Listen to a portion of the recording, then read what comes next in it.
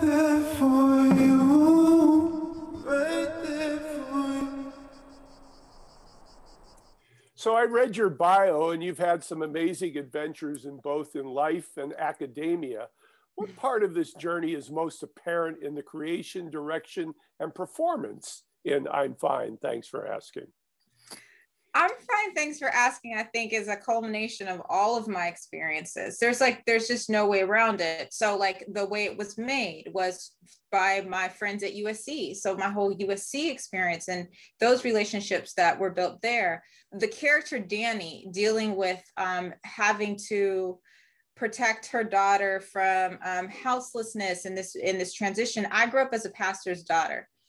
So in my household, we never just had the nucleus family of my parents and me and my sibling. Never. There was always somebody who I didn't know at the time was houseless. Like I learned all that terminology. It's like they're not necessarily homeless. They're just that one paycheck away, or that they just need that couch to sleep on for a little bit so they could just get right back on their feet. And my mom and dad, as a pastor and pastor's wife, I grew up around that. And so I was able to pull on some of the people that I've seen in my life growing up who were Danny. It's just funny, as I'm talking to you about it, I'm not realizing how much of that's in the story, because we didn't write that based off of this. As filmmakers and storytellers, the things that you experience in life are naturally going to come into the stories. And just by you asking that question, I'm realizing there was a male Danny in my life when I was like 6 and 7 years old. And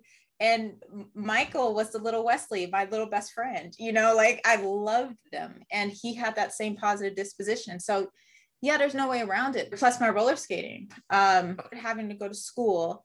I threw tantrums, major tantrums. I did not want to be woken up. And the only way my mom could get me to go to school without throwing a fit was she would tell me, we'll roller skate to school.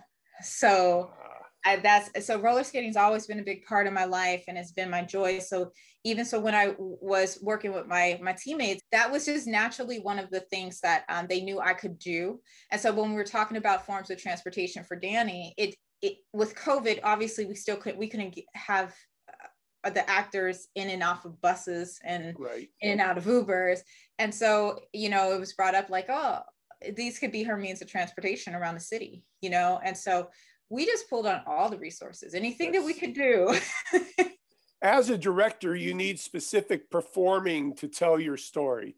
Since you were also an actor, how did you get the performance you wanted from child actor Wesley Moss through your relationship with her in playing her mother?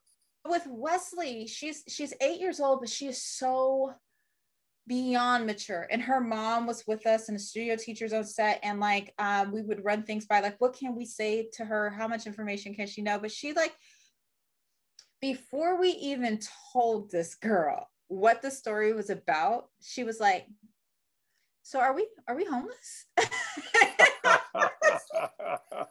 Because she'd read the script. I was like, I had real adult-like conversations with she was my partner. Wow. This little girl is phenomenal. And see, we had to keep the set small. So we had to, we couldn't have more than 10 people on set at a time because we were trying to be very COVID safe. And that's why a lot of us had to act in the movie. There's a lot of crew members that are in the movie. And then including with Wesley, we had to keep it tight in the family. We couldn't cast.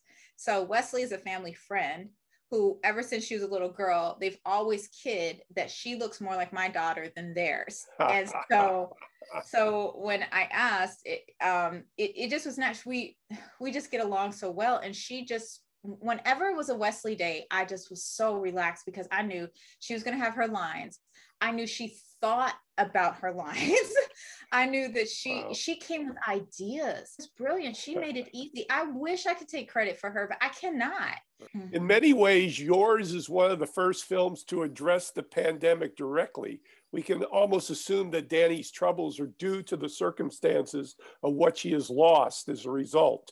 Besides the mask, what are the stakes of the pandemic for the universe of your film? Okay, first of all, it's hard as filmmakers to make a film during the pandemic and the lockdown. Yes. Let's start there. So then after that, you got to think about the longevity of your film. Is everyone going to label this a pandemic film, and then it's going to like get, washed away and all sort of stuff? And then we had to think, well, listen, whoever wants to do that, they can. And that's true. It's obviously we have masks and things like that. But when you look at the core of the story is about a mother who is trying to do her best by her daughter and keep them safe and protect her innocence.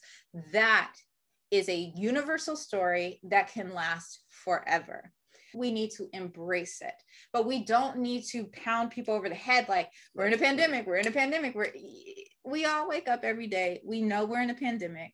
It's an everyday thing now. So we wanted to make sure we didn't highlight it. It just was the world that they're in. And that majorly was due to the limitations of it being an indie film and us having to guerrilla it. So we had to embrace it. Also safety of our crew. And although we did test frequently and we always tried to make sure everything was safe, and it was, thank God.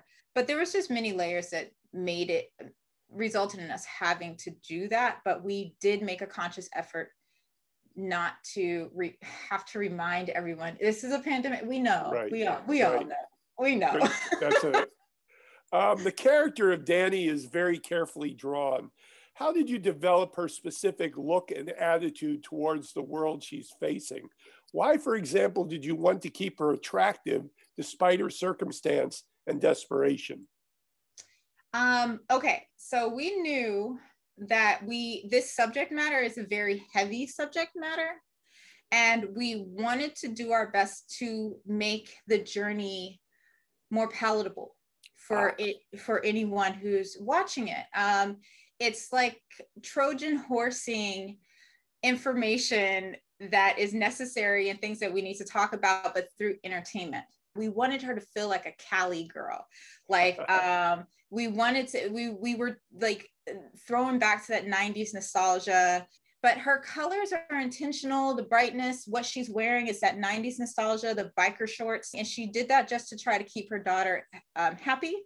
And because, Wesley picked out her outfit and just wanted to match with her mom and like have that fun. So we were just trying to do our best to keep what could be a heavier subject matter light and fun and more palatable.